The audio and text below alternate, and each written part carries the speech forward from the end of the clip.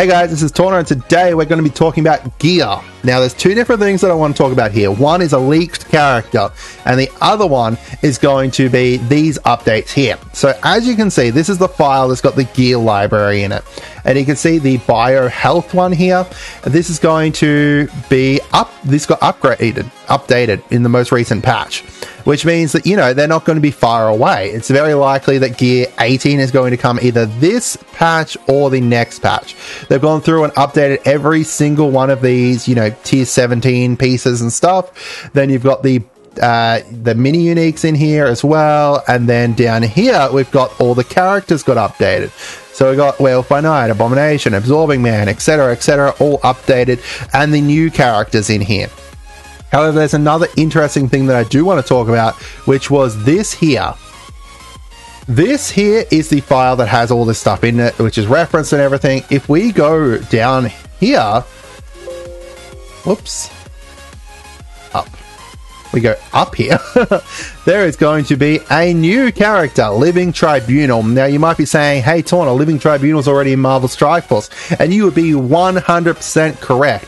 However, two things. First of all, he didn't need gear. He's just in the background. Why does he have gear in the files? The only characters that have gear in the files are ones that are even playable. Like Lockjaw doesn't even have gear in these files or anything. So it's very, very likely that he ends up getting added into the game as an actual, you know, playable, collectible character and everything. And it's very interesting, the fact that he's kind of been accidentally left in here.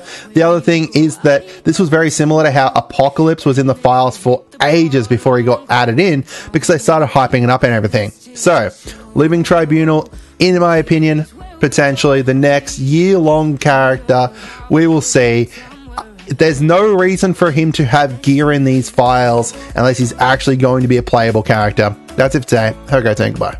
The other thing was Living Tribunal was also within the teaser image that we had, the year-long teaser image that is on the loading screen here that you'll see.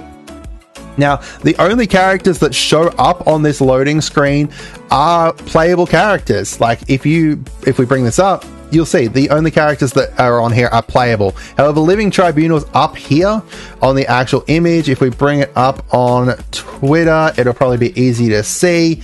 Lockjaw's not on there. Mojo's not on there, which is incredibly weird when, you know, they're both characters that are within the game. They both have images and everything.